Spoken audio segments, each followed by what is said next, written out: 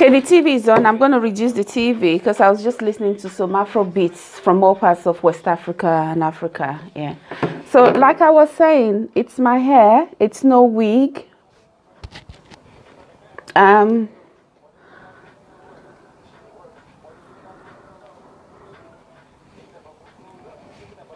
Okay, I think it's okay now. Yeah. Okay. Thank you, guys. Thank you for tuning on to my channel today. Hi, this is your favorite babe, your favorite TT, Kirsty Valentine. I love you guys. Thank you very much for supporting this channel by subscribing. Some people will not subscribe, but they come to my videos, they come to my channel, they watch my videos. Thank you so much. I also want to use this opportunity to say thank you very much, Oviedo. Thank you so much. I love you so much. You have been so supportive. I also want to say thank you very much to Shayo Shay Shayo. I call her Shayo Shay. Thank you so much. Your comments are very inspirational. They jiggle my memory. They really push me out there to go and source out my information and come back and make my videos. Thank you so much. I also want to say thank you for every subscriber, everyone who has subscribed to my YouTube channel.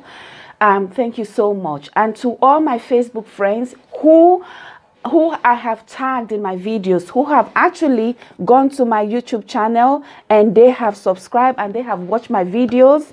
You know, I just want to say thank you so much. I really do appreciate you guys. I appreciate everybody. Some people will not comment, but they will watch your videos. Some people will subscribe, but they would. Everybody, whatever you have done is positive. It's supporting me. Thank you so much. If you notice this bead, it's a beautiful bead, as you can see. What does that represent? That is the topic I'm talking about today. It's about the current situation going on in Africa today. I wasn't going to, in my prep video that I have, I'm going to post out there before this video.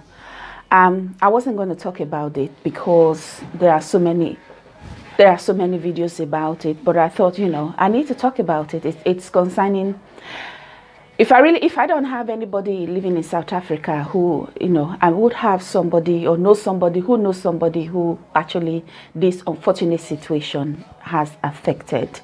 And it's not something that I, as a black woman, and secondly, as an African is proud of. I'm really deep, troubled about this. I'm really concerned. I really don't know what to do about it. So what I know I could do about it is to come on my social media platform to talk about it. It is so sad. It's called, I've never been able to pronounce that name. That's how deeply hurt I am. It's called xenophobia or xenophobia. You all know what it is, because this is the bead that represents what is going on in that part of the world today. This is a South African bead. I actually bought it from a South African shop. This bead, I bought it in a South African shop, and I've had it for years, and I love it because it depicts how colorful black people are, especially Africans. We are very colorful people, regardless of whatever our history is and what we have been through. We are happy people. We are joyous people.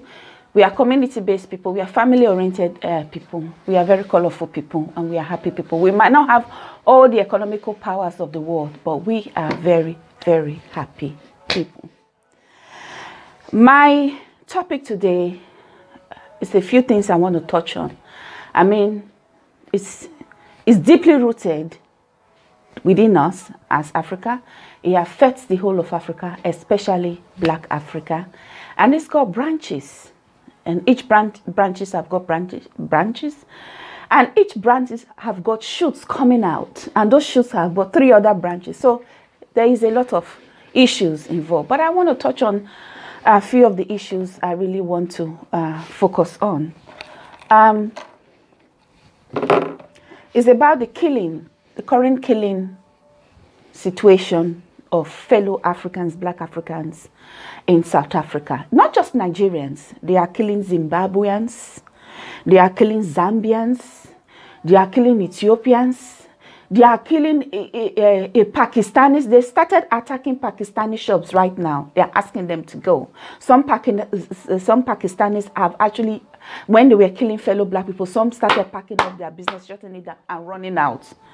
You know, so it's not just Nigerians. They are attacking Ghanaians. Ghanaians, they are attacking Ghanaians. They don't want Ghanaians. They are attacking Nigerians. They are attacking Zambians. They are attacking Namibians. They are attacking Zimbabwe. Zimbabwe is next door to South Africa. And Zimbabwe, during the struggle of apartheid and freedom for blacks in South Africa, Zimbabwe was a strong force. They were very influential. They did a lot of things out, and they fought apartheid to set their fellow black brothers and sisters, mothers and fathers free. This is why I would say, may the soul of Robert Mugabe rest in peace. Yes, he might not have done certain things right, yeah, but he stood. He was a rock for South Africa, and a lot of Zimbabweans have lost their lives in South Africa. Excuse me.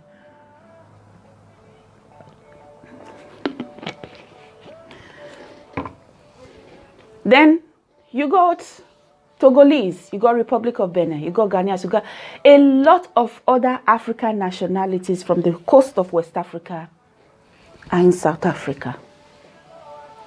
You know, it's so sad.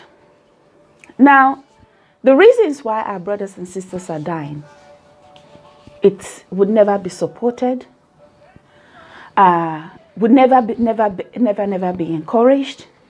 It's something that the world will always condemn. It's something I personally will always condemn, because I don't believe that anybody has the right to take another person's life away from them. You do not have the right to take another person's life. If you have not given life to somebody, you do not have the right to take another person's life. And this is as a result of desperation. This is as a result of young men and young women seeking and going out there for greener pastures, which they cannot find in their homes. People don't just leave their home, or where they are, or where they have known, where they were born, where they were brought up, where they had their primary and nursery school and higher institution education. They don't just leave where they are, all they know and their family, and decide to go on this unknown, treacherous journey to a country they've never been before. Take that risk, mentally, emotionally, physically, to start their life all over again for a better life. And sometimes they end up in a country where they don't speak the language, they don't know nobody, they have a different culture. Some people are stuck in Russia. I have a cousin who is stuck in Russia. His intention was not to go to Russia. His intention was to go to Germany. And he got stuck in Russia, and he can't get out of Russia. So when I think about all these things, it's something that I, Kirsty Valentine, I cannot ignore, because I've got to talk about it. Yeah? I just want to quickly say before I start that for those who have lost their lives, may your perfect soul, beautiful soul, find internal peace. And for those who have lost a loved one, may God give you the guidance and the courage and the strength to overcome it and move on, and also to be successful in life. May the memory and the name of those you have lost in your family never go unannounced or uncelebrated. Their name will continue to live forever, and in a good and positive way, and not in a negative way. So, I just want to remind South Africa and South Africans that what you are today, the freedom that you have today, is because the whole of Africa, not just Africa, the whole of Africa, America, the whole of African Caribbean fought for your freedom. So don't forget that, because everybody remembers, the whole world knows. I'm just asking South Africa and South Africans, Even their president who came out to say, we don't want a situation where a foreigner now becomes the head of state in our country. I want you to all remember the part that Robert Mugabe played for the freedom of Nelson Mandela and for the freedom of the black man in his own native land during the times of apartheid. So I just want to remind South Africans that. I want you to also know the part that Zambians always played for your own freedom. I want you to remember the part that Namibians played for your freedom. I want you to remember the part that Angolans played for your own freedom. Uganda, Sudan. I want you to remember Nigeria. I want you to remember Ghana. Nigeria forfeited the whole of Nigeria, forfeited 1 month's salary. And that was the money that Nigeria remitted to send to South Africa to be able to fight and give you economic power, to fight against the white man's oppression, apartheid government, to bring the world and foundation of apartheid down. And that is how you got your freedom, South Africa. Because the whole of Africa, black Africa, fought for your freedom. No table and chair was unturned. Ghana played a part. They fought against the white man in South Africa. So that your fellow black brothers and sisters, your fellow South African father and mothers, so that you people will have your freedom. Ghanaians, they fought. Gambia, Senegal, the whole of West Africa, Cameroon, Guinea-Bissau, Guinea, we fought. Mali, we fought for you people. The whole of Africa fought so that you people would be free. When other nations in Africa were free of the white man's oppression and discrimination, you people were still in bondage. The whole of Africa fought. We exposed what was going on in South Africa to the world. When the Western media was hiding it, manipulating the stories, Black Africa, we penetrated and we perpetuated it in the media to bring the world's attention to what is going on in South Africa. The brutality of the white man against blacks and colored people. Yes, Ghanaians, they fought for you people. For your freedom, South Africa. Nigerians, we forfeited the whole workers in Nigeria for 1 month. They surrendered their pay. They had their own children, they had their own problem, they had their own issues. They forfeited their salary for the month and sent it to South Africa for your freedom. I wish Nelson Mandela was alive today. And I wish Winnie Mandela was alive today to testify to these things. And I know that wherever Nelson Mandela and Winnie Mandela, wherever they are turning in their grave because this is not what they fought for. It is so disappointing. It is disheartening to see what our own fellow black people that we fought for, that we loved for, that we loved and fought for, what they are doing to the same fellow black people who fought for them to get their freedom. You have killed a lot of Ghanaians. You have shut down their shops. You have done the same to Nigerians. You have done the same to Zambians. You have done the same to Zimbabweans. The Zimbabweans, they have suffered a lot in the hands of South Africans. You've done a lot to Namibia. You don't even want foreigners in that country, in your own country. Fair enough. You don't want foreigners in your country because you are scared that they will come and take over your government because you have been under the suppression and oppression of the Dutch apartheid government. I could understand that to a certain extent, but not to actually kill and start burning people, a fellow black person, alive. It will never be accepted. You see, in this life, let your hands and your mind be free. Don't let blood be upon you or your hands, because when human blood is on your hands, it is a curse on you and your family. If you want other African nationalities in your country to live, let them live peacefully. Pay them off. Shut their business down. Pay them what their business is worth. And let them go to their country. They will go. But you have no right to go from house to house looking for Ghanaians, looking for Zimbabweans, looking for Nigerians, looking for Zambians, looking for other African nationality, a black man like you, to drag them up, beat them up, burn them, and take over their businesses. What about your South African sisters who got married to other African men? What about the children they have for them? Have you not taken their husband away from them? Have you not taken their father away from those children? What are you going to tell them? Because their father was a foreigner, because your husband was a foreigner, but from another African country, he didn't have the right to come here, so we killed him and burnt him alive.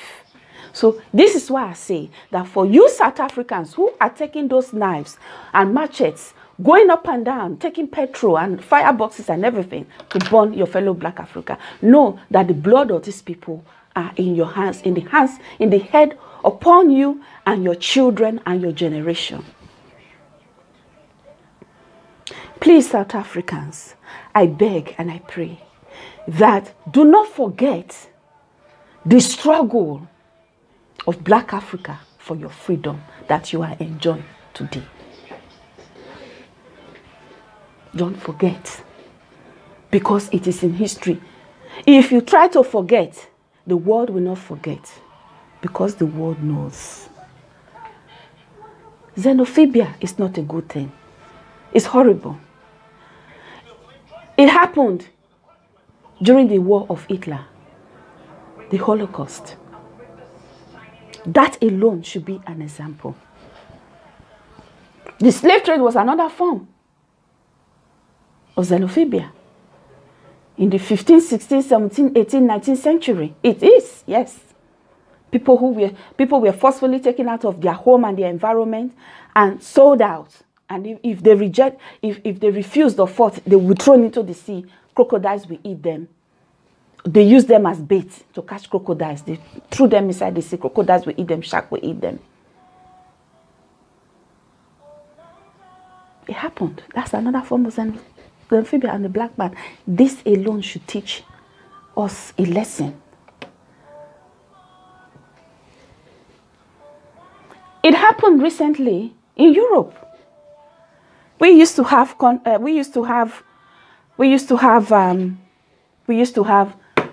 Yugoslavia. We used to have Czechoslovakia.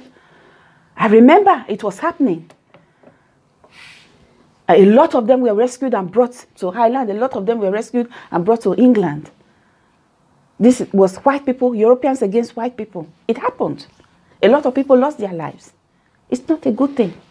It happened again in Rwanda, the Hutus. When they were killing each other. They have the War Museum. Go and look at people's skulls. People have been maimed for life. It happened in Sierra Leone. People's hand chopped away. What do you gain from all these things? There is nothing to gain. Nothing to gain. Apart from the intelligence of people, the brain, the people that have lost their life, that would have been of benefit to that country, that lost their life due to ignorance and hatred. Because you are not my skin color, you are not my tribe. You are coming to take over my land. Let this be a warning to Nigerians. I also want to use this opportunity to say, let this be a warning to Nigerians who don't like what they have. They don't like what they have. They don't appreciate what they got. When I was growing up, my grandmother always said to me, be contented with what you have. Like what you have. Appreciate what you have. Nurture what you have. Take care of what you have. It will take care of you. It will grow. The grass is never greener at the other side of the fence. The grass is greener inside your own compound, in your own fence. The reason why? Because you have to plant that seed in the right spot, on the right soil. You plant the seed, water it, and make sure it has enough air and sunshine. It will give you bountiful harvest. I have seen a lot of videos on all social media platforms. You know it, Twitter, Instagram, name it. We all know the social media platforms where South African women are praising Nigerian men. And you don't need to explain to me what my Nigerian people will do. That is how they'll be showing off. They'll be doing like this. They'll be doing like that. Some of you have got wives in Africa, in Nigeria, that you got married to and you left. And you said you are going to South Africa. You get to South Africa, you go and marry a South African woman. What you did not even do for your girlfriend who was with you when you had nothing, you'll be doing it for that South African. And you will abandon the one that suffered with you at home. Not just Nigerian men, Ghana men, you do it. It's all over the place. What you did not do for the woman who suffered with you in Nigeria when you had nothing, who put tomatoes on her head to go and sell, to gather money, to help you to buy your ticket and look for your visa. You will go to South Africa. You will do everything. You'll be doing everything for the South African woman. In fact, some of you will so run your women, your Nigerian women down. You have nothing good to say about your Nigerian women when you start following all these women. And if you look at the South African women or some of the women they carry, they are not even a quarter up to the Ghanaian wives or girlfriends or the Nigerian women or wives or the Togolese wife or women or the Cameroon wife or women that you left back home in your country. How many Ghanaian women, how many Cameroon women, how many Nigerian women, how many Togolese women HIV? It's not rampant in West Africa. It's the South Africans who have HIV.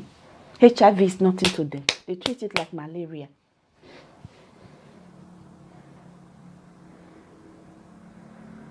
A South African woman who cannot even brush her teeth or clean her teeth very well, you'll be carrying her, pampering her. Somebody who is not even fit to be the girl, a house girl to your Ghanaian wife. Who is somebody who is not fit to be a house girl to your Nigerian wife or Cameroon wife or Togolese wife or Gambian wife. You'll be pampering her, you buy her car, you'll be taking her to Dubai, doing everything. I see them, you take them to restaurants. Showing off, giving them first impression. Now that they have driven you out of their country, where will you go? And if you are somebody who has had children with that South African children, so you can see that the South African woman will not follow you back to Ghana. He won't follow you back to Nigeria. He won't follow you back to Mali. He won't follow you back to Gambia. He won't follow you back to Senegal. He won't follow you back to Togo, Republic of Benin, Cameroon. He won't follow you back there. So you see, you lost it all. So the same Nigerian women that you have been condemning, that is where you are now going to go to. The same Nigerian women that you are, the same Nigeria that is the same Ghana women that you are condemning, the same Cameroon women you are condemning, the same woman that come from your own native country in West Africa that you are condemning at the same country. Is that not where you are going to go to now? Where is your face? Where will you put your face? Where are you going to put your face? So this is why I say, love what you have. Appreciate what you got. Love what you have. Appreciate what you got. Not what you don't have. Excuse me. Love what you have. Appreciate what you got. You know, there is nothing like your home. There's nothing like your motherland. They don't have anything against foreign land, but always have it at the back of your mind. That is a foreign land. It's not your land. There are certain things they will say to you, certain ways they will behave to you. You will know you are not from that place. Nobody needs to tell you. You will know it's not your home, and that there is no place like home. Your home is your home. You will know that. Yeah? So this is South Africa. South Africa. Yeah? remember that anything you do to your fellow Africa, especially those of us that come from West Africa or some certain parts, other certain countries, or Central Africa or East Africa, the way you treat them, remember that when we all have 10 fingers. When you point one finger, remember that the remaining 4 will come to you. Remember, South Africans, that the killing of a fellow black African is a bad seed that you are sowing. And when the harvest comes, you guys are going to reap it. You see, the white man is laughing at you people now. You all fought for freedom, and you so quickly forgot the speech that Nelson Mandela made the day he was inaugurated as the president of the first black man president of South Africa. You all forgot. They'll be laughing at you people. They say, okay, now look at, in a few years that we have put them in position, look at what they are killing themselves. What do you expect? So let this be a warning to Nigerian men. You leave a trail of single parents all over. It's not just happening in South Africa. It's not just happening in Europe. It happens in Canada. It happens in America as well.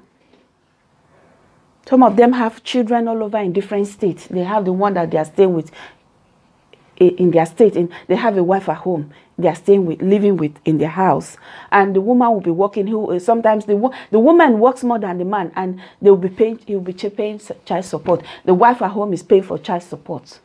Sometimes they are married to their women at home. He will go out and have an affair with a woman outside, and the wife does not know. And then before you know it, the lady has dragged him, and he has to pay that child support. And maybe he doesn't really have a good job, and the wife is a nurse. She has to work and contribute to this child support. She is not the one who went to get another woman pregnant, but the money is coming out of her purse. I don't know what has happened to this generation.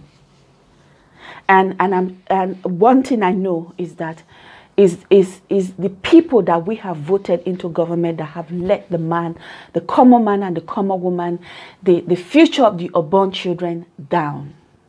We vote these people in who campaign and promise heaven and earth, and once they are sitting in that office, they do not remember. They don't do nothing. There is no good roads. There is no good medical facility. There is no social funding. Like if you are not working, you get some kind of sort of support from the government. I'm sorry, the flash is gone down because the battery is going low. I'm going to end up very, very soon, so that's why it's dim a bit, but you can see me.